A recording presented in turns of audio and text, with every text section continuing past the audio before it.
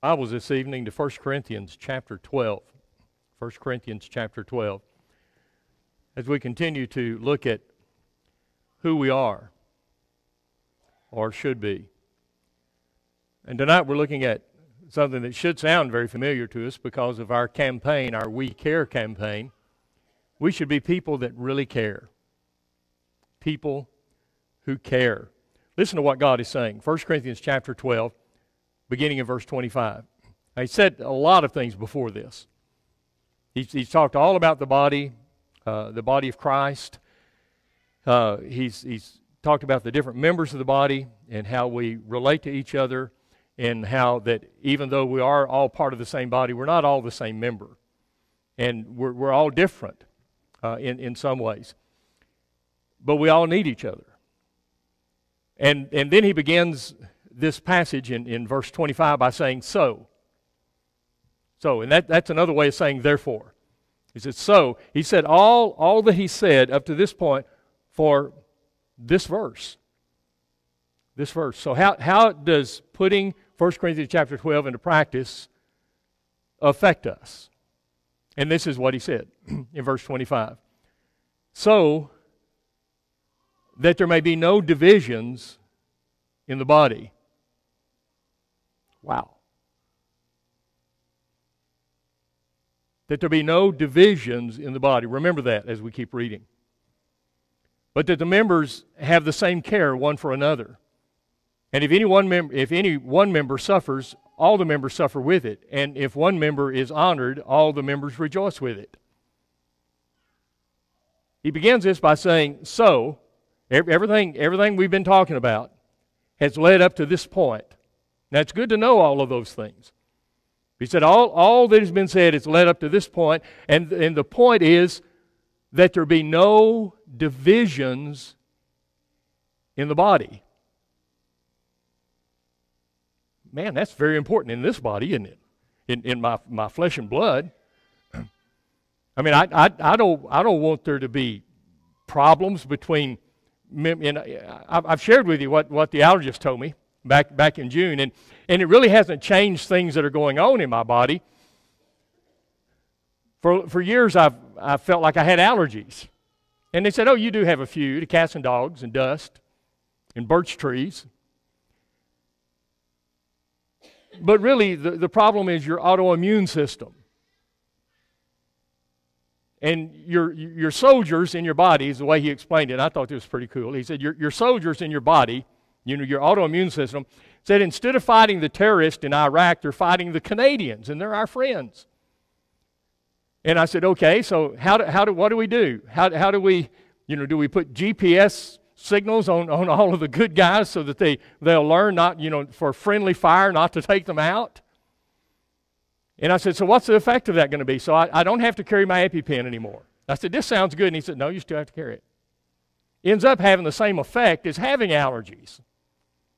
Because, and so the signals in my body are saying, oh no, pepper, even though it tastes good, is not good for you. And so even though pepper may be a friend, and so they're shooting at pepper. And so my body still reacts, and there's still divisions in this physical body. And it just gives me fits.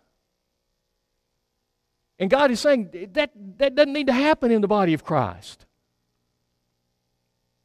So that there be no divisions in the body. And then he goes back and he sums up everything he's already said in chapter 12 before that by saying this, what we've just read. But God is so composed the body, no, that's verse 24, verse 25, that there should be no divisions in the body, but that the members should have the same care one for another. That sums up everything he's already said in the first part. In the first part of chapter 12, when he's talking about the body and the differences in the body and everything. So that all the members of the body have the same care for one another. The same care for one another. Real care. Real care. Not an imagined care, not an expected care, but real care. And you can feel that. There's no difference in what he's saying here and what Jesus said in the Sermon on the Mount in Matthew chapter 7 and verse 12, when He gives us what we have come to call the golden rule. And in essence, the golden rule is treat other people the way that you want to be treated. And it would be enough if Jesus just said that. But He didn't just say that. He adds to it.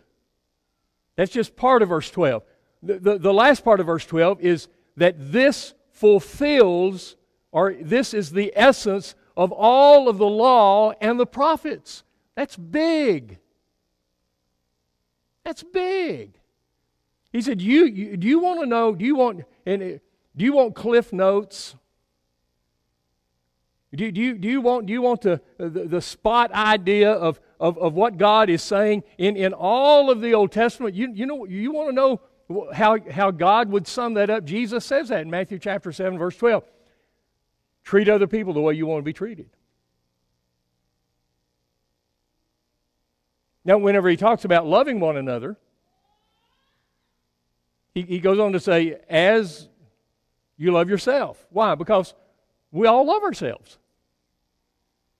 Whenever He says treat each other the way that you would want to be treated, we all can tell you how that should look and how it should feel, because we all know how we want to be treated.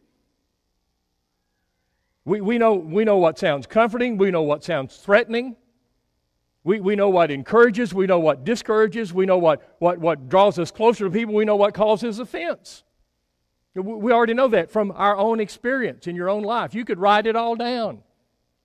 But we don't have to, because God did. This is real care. This is care to the point of being distracted by it. You are consumed with this. And this is a good way to be consumed. Not distracted in failing to do the good things, but this is being distracted from everything else in this world to where you learn and practice showing the same care to each other. And this is what happened whenever Jesus went to the tomb or the grave of Lazarus. We mentioned that this morning. And as He walks up to it, everybody there understood the relationship between Jesus and Lazarus. Whatever they might have heard before, whatever the rumor mill was doing from Bethany to Jerusalem, they understood whenever Jesus stood at the grave of Lazarus and He cried. And He cried. And He cried. Shortest verse in the Bible, Jesus wept. John 11, verse 35, Jesus wept. And what was the reaction of the people? They said, do you see how much He loved him? Do you see how much Jesus loved Lazarus? You can see it. And God is telling us in 1 Corinthians chapter 12, and Jesus is telling us in Matthew chapter 7, that this is the essence of what God has been saying from the very beginning. He said this satisfies the law and the prophets. This is all of the law and the prophets. So this ought to get our attention. Care, even to the point of distraction. We're always thinking about how can this draw me closer? How can this make people feel more comfortable? We're not talking about the things that are wrong. We're talking about all the things that are good. That's why God tells us, husbands, we'll talk more about that in the marriage class. He tells the husbands, love your wives. How? Visual aid. A visual aid. As Christ also loved the church. There it is. Whenever He talks about us, He said, no one has ever really hated himself, but what he'll do is he'll nourish and he'll cherish himself. And He says, so guys, you know that about yourself. And your wife knows it about you. She knows what you like. She knows what you like. I mean, your wife knows that. They're more perceptive than we are. He said, so show that same care. The things that you like, show that same care. And I guarantee you'll have a healthier marriage. 2 Corinthians chapter 11. Care to the point of distraction. That's what we're talking about now. Care to the point of distraction. 2 Corinthians chapter 11. The Apostle Paul is talking about all of the difficulties he's gone through. All of the horrendous things. Any one of these experiences would get top billing in in our time today of what someone has been through. He talks about the times that he was shipwrecked. He talks about spending a night and a day out in the ocean or in the Mediterranean Sea, just drifting in the storm that was there. He talks about being in perils. You know, his life was in jeopardy. He talks about being in perils among the heathen, the ungodly people. He talks about being in perils among his enemies. He talks about being in perils among his own countrymen. I mean, his own kinsmen. He talks about being in perils with wild animals. He was put in the arena. He was put in the arena. God protected him. He didn't die from it. But he talks about, he's not talking about just walking through the back country of Alaska and not knowing what might step out. He tells us how many times he was beaten. 40 stripes save one. He tells us about being abused and being hungry and being without clothing and all these terrible things. Any one of them, he could have sold the story. You know, all of them together, they'd have made a movie about him. I mean, this is better than Indiana Jones. Indiana Jones never went through anything like this. But then listen to what he says.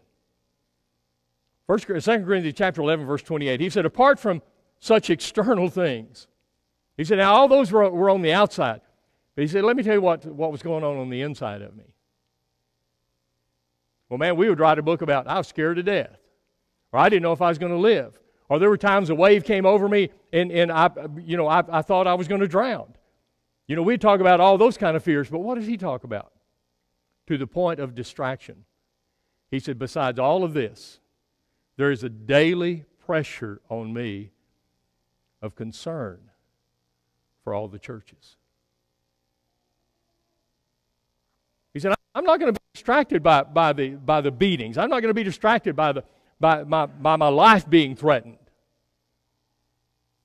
He said, what really consumes me is my daily care, concern, same word, for the churches. Wow. You know what we call that care? Listen to what Jesus says about it. Here's what he calls that care. 1 Peter chapter 5, verse 7. Casting all your anxiety on him. Actually, it's the same word as care. But sometimes translators don't want to use the same word over and over again, so they'll take another meaning of that same word. It says, cast all of your anxiety on him because he cares for you. He said, I'll take it all. I'll take it all. This is called Jesus. I call this Jesus care. Jesus care. That's what Paul had. When he said, besides all of these other things, all these external things that were going on, he said the biggest weight was my care for concern for the churches. This is Jesus care. Does Jesus care? Oh, I know he does. I know he does. But I mean, does Jesus care how much money I have? Does Jesus care whether I'm at the top of my company or whether I'm stuck at mid-level or whether I spend all my life down here at entry level? Does he care what kind of house we live in? You know, he doesn't even say anything. Oh, he does. He talks a little bit about it, but not in the same way. He doesn't talk about houses. He talks about having food and raiment. We should learn to be content. We spend a lot of time talking about houses. Jesus care. Jesus care. Who are we?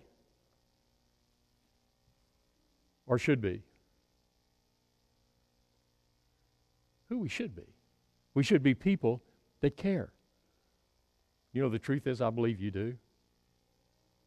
I believe you do. Could you do better? Of course we could. Of course we could. We've learned so much about each other already just this year. We've been stretched. We've been pushed. There have been times whenever we've been so tired that being here for breakfast for the weekend. Now, some of you would have been here for breakfast if they'd have just said, we're having breakfast and nothing else. Everybody said, oh, well, let's go. But you should have seen some of, not just their workers, not just the 48 people that came in. We matched them, person for person. I mean, and they were planning on 50 people being here and helping us with the campaign, and we had 50 of our own members that helped. Now, not everybody went out. Some of them were here helping in the kitchen and doing other things, but there were a total of 50 of our own members that were helped. We matched them person for person. You know, I really didn't expect that. I'm a very optimistic person. I'm not very pessimistic at all. But I really didn't expect that. If we'd have had 25 from our congregation, I would have said, way to go. You know, that's good. We had 50. And people got tired. I mean, the lights in the auditorium were off the whole week except at night during the worship time together, because people would come in here at lunchtime, right before lunch. They'd get back from knocking doors and everything else that was going on, and they come in here and lay down on the bench and take a nap. The kitchen people didn't have an opportunity to do that, because as soon as they finished breakfast, they had to start getting ready for lunch. And it's amazing at their stamina. I'm looking at Tony, and I'm saying, how are you making it? And she said, oh, I'm making it. I will make it. And they did. Everybody did. But genuine care, Jesus care. Philippians chapter 2, coming back to Jesus care. Listen to what Philippians chapter 2 says, beginning in verse 1. He says, if there is any encouragement in Christ, all of this is in Christ. If there is any consolation of love, if there is any fellowship of the Spirit, if any affection and compassion, make my joy complete by being of the same mind, maintaining the same love, united in spirit, intent on one purpose. Do nothing from selfishness or empty conceit, but with humility of mind regard one another as more important than yourselves. Do not merely look on your own personal interest, but also on the interest of others. Have this attitude in you, which was also in Christ Jesus. And normally we begin in verse 5 and go onward. We're going to stop at verse 5. And listen to what he said. He said, same mind, same love, same spirit, same purpose. Same.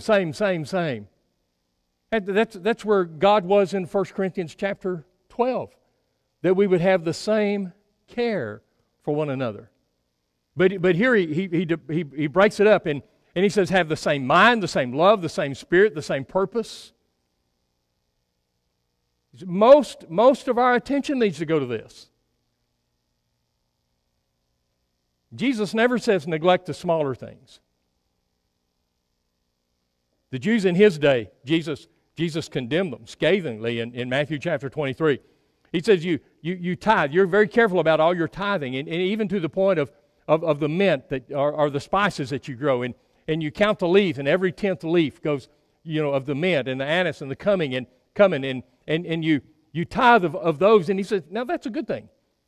He said, but you leave the important things undone of love and of mercy and of good sound judgment. He said, you don't get around to those. He said, these you should have done. The important things you should have done. But then he explains not to leave the other things undone. He's not saying, okay, let's stop and totally rework everything. Let's tear everything back down to the foundation. He said, no, you keep doing the things that you're doing, but put most of your attention on the more important things. And the more important things in our relationship as a body of Christ is having the same care one for another. He says, this was the mind of Christ. He said, this was the mind of Christ. This is Jesus' care. I can't say that strongly enough. This is Jesus' care. That's what he means whenever he says, cast all your care upon me because I care for you. But then he turns around and God will say, have that same attitude with each other. Jesus' care. That's important. That's so important. The bracelet. WWJD, You know what that, help me out, men. What was that? What would Jesus do? You know, they never made a bracelet, and if they had, it wouldn't have sold. Well, I would have bought a bunch just to make it look like they were selling. But they never put WWMD. They didn't say, what would Mike do? What would Mike do? Because I'm a sinful man.